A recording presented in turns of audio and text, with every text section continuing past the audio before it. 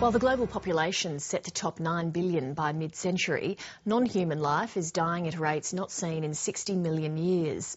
Scientists are calling it the sixth great extinction, a catastrophic drop in the number of the world's plant and animal species. The UN's holding a major biodiversity meeting in Japan next week, but some critics predict it'll end in Copenhagen-style failure. In a moment, we'll cross to Nagoya to speak with Dr. Ahmed Joglev, the Executive Secretary of the UN Convention on Biodiversity. First, this report from Margot O'Neill.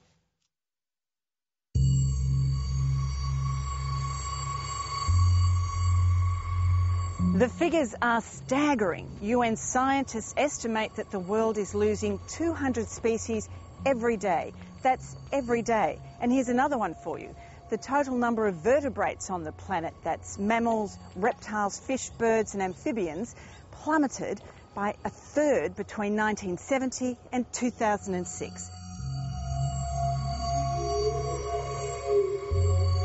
And while Australia has one of the richest and most unique range of species, we also have one of the highest extinction rates. But because most of us live in cities, isolated from the rhythms of nature, we don't seem to notice the carnage. It may be the International Year of Biodiversity, but research shows that most people don't know what biodiversity is or why it's important.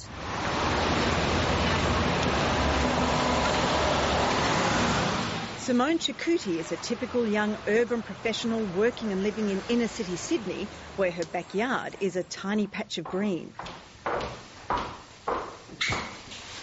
She admits she has little to do with the wonders of Australian nature. When was the last time you saw a koala? Not on TV. Look, maybe in a zoo as a child, but not a long, long time, yeah. What do you understand by the term biodiversity, and do you know whether it's important?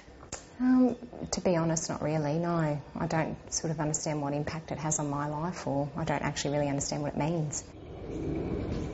At our invitation, biologist Professor Richard Kingsford has come to visit in a bid to explain why biodiversity is not just a conservation issue for weekend bushwalkers, but how all animals and plants and microorganisms provide a life support system for everyone, including city residents like Simone Chetcuti.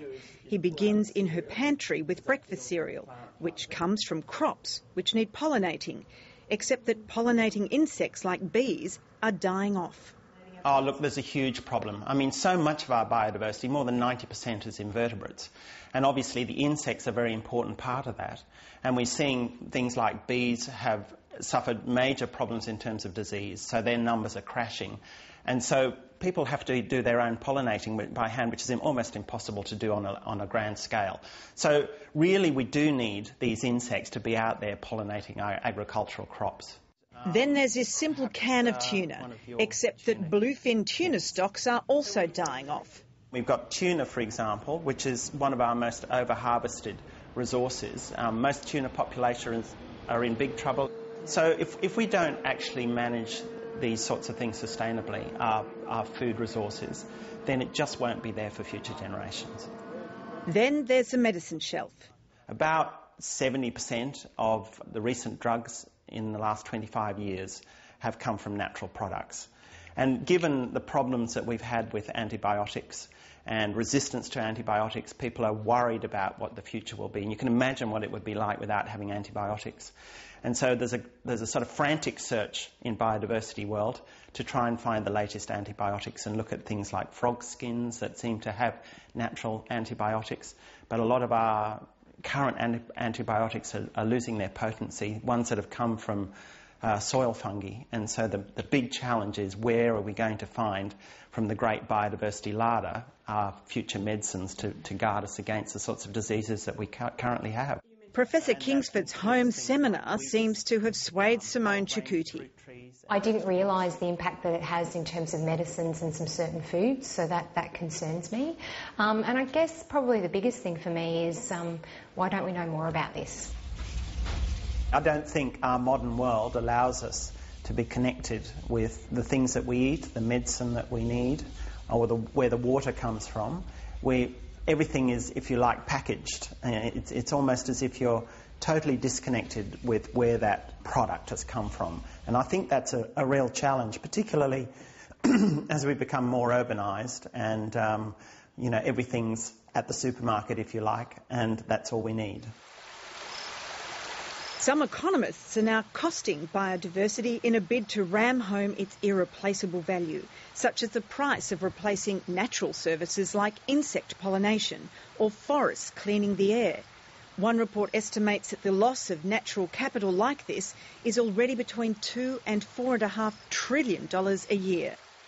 But signatories to the UN Biodiversity Convention, including Australia, have failed to meet their targets to stem the loss of species. Look, it is depressing. I mean, I think those of us who've been working, our lives are all through this and trying to understand the connections, and we think, when are we actually going to get this? When are we going to understand that our life support systems are crumbling? Government leaders are due to meet in Nagoya, Japan next week to thrash out a new agreement. Australia's Environment Minister Tony Burke says he won't be attending. Margot O'Neill, Lateline.